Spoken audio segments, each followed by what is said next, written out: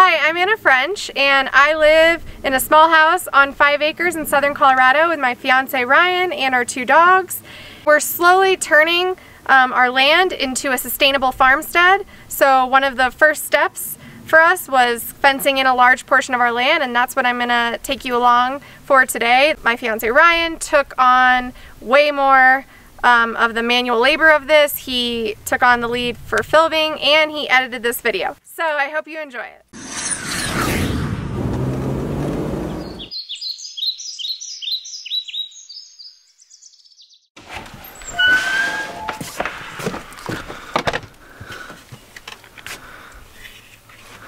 So today we're going to be starting the fence that we're going to be putting around our property. We're putting about 1.5 acres of property line inside the fence for the dogs to run around, and we also have wild horses around the area and we want to be able to keep them out.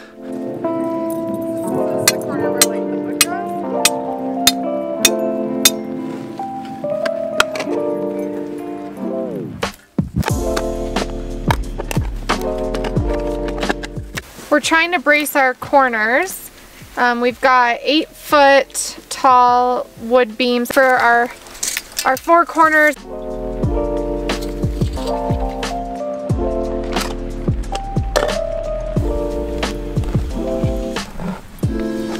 Yes.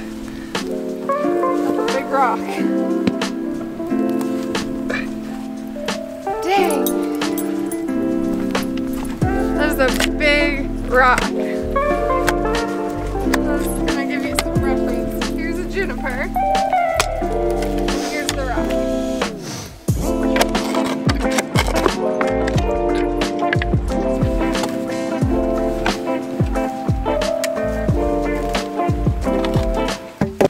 So Ryan is working on getting in the corner post. And if you can see, the tall T-post are the ones that are gonna stay. The shorter ones we're gonna be pulling out.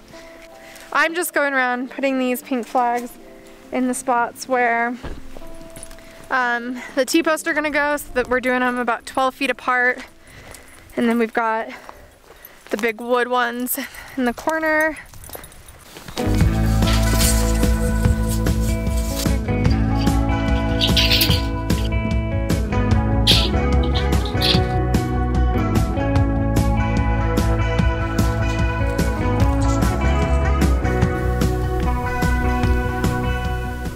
12 feet apart was kind of the middle ground of the suggestions we were reading online for a fence like this.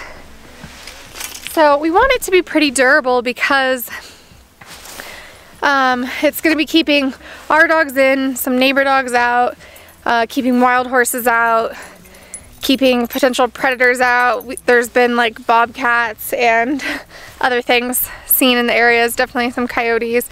Probably isn't going to keep coyotes out because they're probably just going to dig under if they really wanted to get in, but it's definitely a deterrent. And also eventually we're going to get chickens and goats, and so we'll probably partition off different sections for that, but at least this will be kind of the big area that's gated in just for all the animals.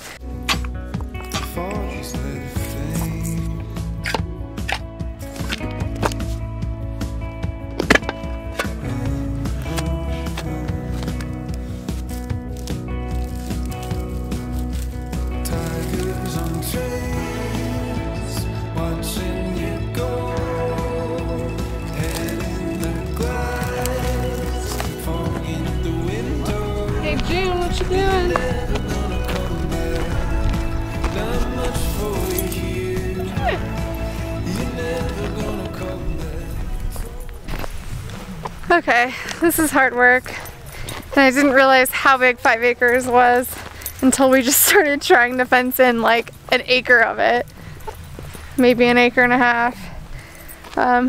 It's a lot of land. We're about to cement in the first corner pieces. I think I have to pull this one just a little bit. We got these 3 corner posts in.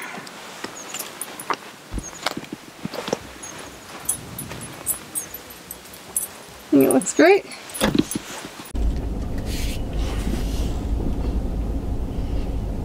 The second day of the fence, I got about one side of it done, and now we're working on the other side. I've got two of the corners also put in. So I'm off to a good start. I think today will be the other two corners and then the rest of the posts. And then I think one more day for the fencing and then we should all be done.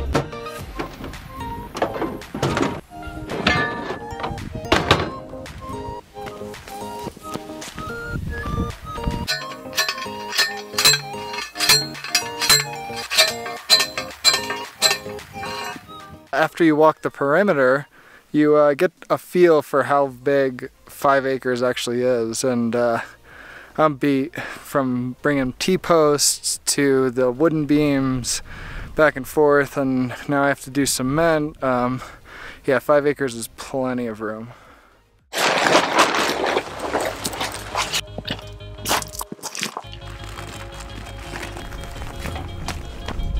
I'm waking up early today to do the cement. I thought I was gonna do all the posts yesterday, but I got to the one corner and the ground was still frozen, so I still don't know if I'm gonna be able to do it today.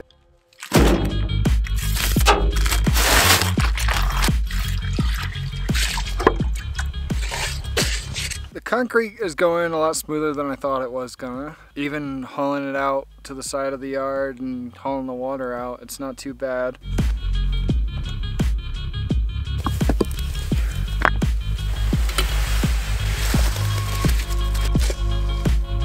So it's always a good thing just to take a little pole, or you could take a stick, poke as far as you can down, and make sure you don't have any pockets. I'm on the last corner. The ground's still frozen though, so I don't know what I'm gonna do. I'll probably just wait until tomorrow. I still got one more side of the T-post to do, and then yeah, rolling out the fence. Here is the pink line that I'm using. I just used the other corner, hooked it up, and then came right to the property line. I use this app on my phone. I think it's called the Onyx Hunt, and it just shows you all the property lines. It also shows you like public lands and all that stuff. I guess they use it for hunting.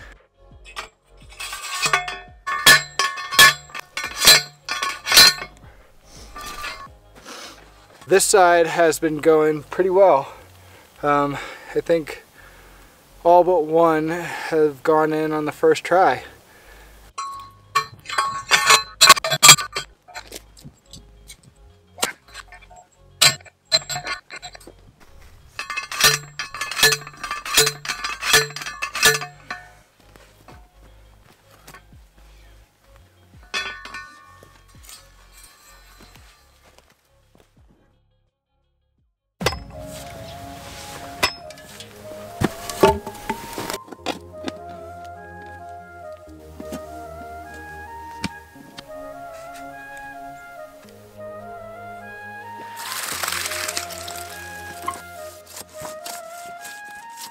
Okay, so we got to figure out where we want these placed, and then we got to cut them diagonally so they line up with these posts. Ryan got these posts cemented in. We decided to just buy one piece of slightly thinner, I think it's 4 inches or 3 inches? Yeah, 4 inches wide wood to act as the support, a diagonal support. Really well done fences do one straight wood post here and then a diagonal tension cable. So we're going to try it this way, and then down the road, if it's not holding up well, we can always do the cables for extra support. What I did to you.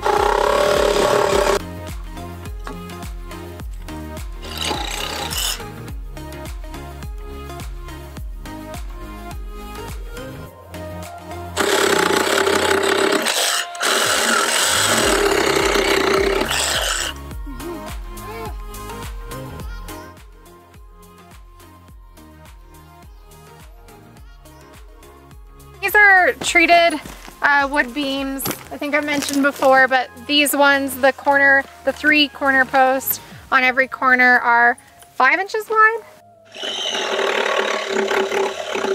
Nova, what you doing?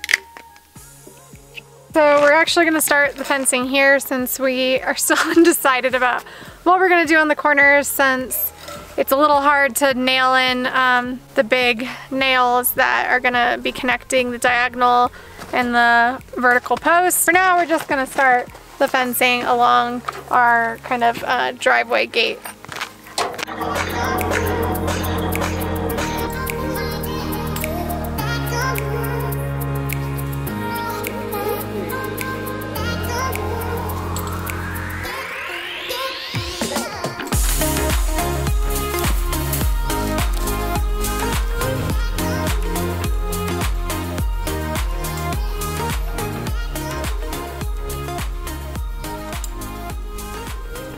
Watch out.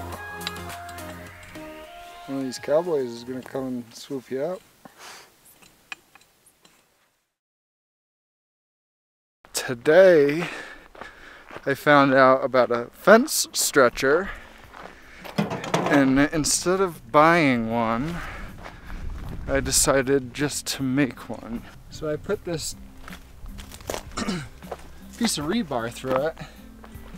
It's pulling it a little bit, as you can see, but I've got the ratchet straps hooked up to this beam, and yeah, it's working really well. I mean, I stretched this whole length of fence pretty tight. I mean, there's still some wobble through it, but I don't think that I'm gonna be able to do that.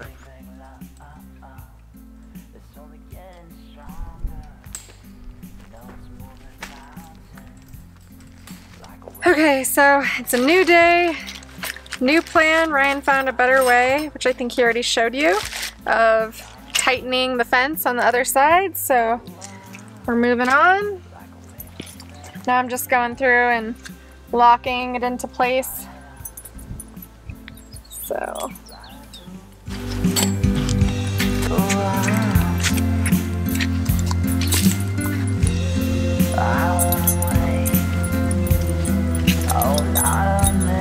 There's a new plan. We're gonna attempt the H formation for the corners. So instead of doing the diagonal post, we are gonna do one horizontal post in between the 2 corner wood beams, and then eventually, when we have time, we're gonna go buy the tool and the metal cables to create the tension between them.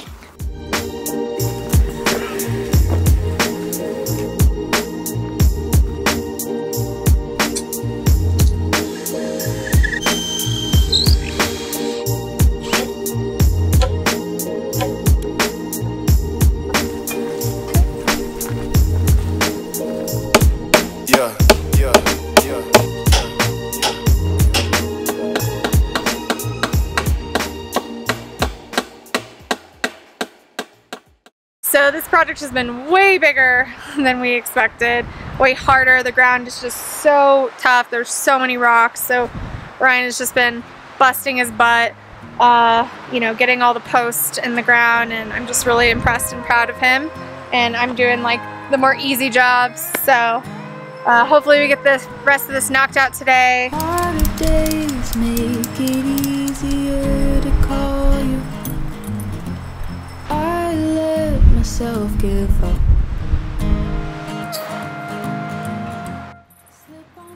Hi!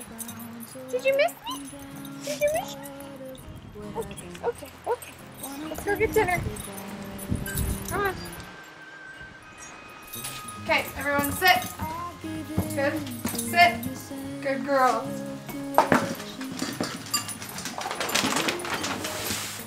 This is the last stretch of the fence we have to do. I think we have about a little over 100 feet left. We're gonna try and get it done today. You think we're gonna get it done today? Yep. Apparently we're getting it done today. So, wish us luck. Trying to trace my old tracks. I always have lost before. These days I find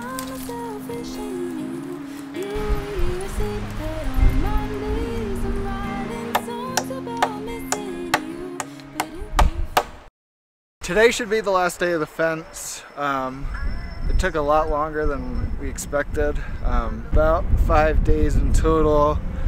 Today I've got to put in the gate where we'll be going out to our other property right here.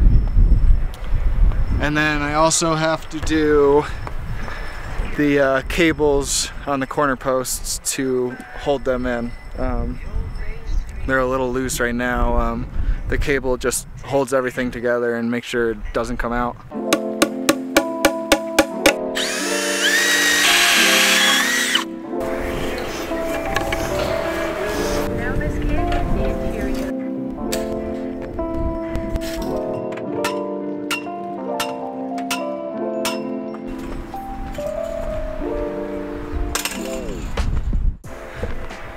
So I'm at the final stage. What we did was we took a 12 gauge wire and we wrapped it around both corner pieces and we made a figure 8 with it, and then we crimped it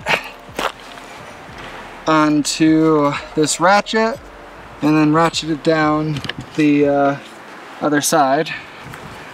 So this tool that holds together those two beams from this one to this one. It squeezes these together so they don't come apart. I really hope we don't do any more fences because this was a pain. I'm glad we're done. It seems to keep in Nova and Juniper, and it seems to keep the other dogs out too, so that's what we were looking for. Yeah, thanks guys. Have a good one. If you like this video, please give it a thumbs up, subscribe, click that notification bell so you get notified when we put out new off-grid living, van life, home renovation, and travel videos. Thanks, and see you next time.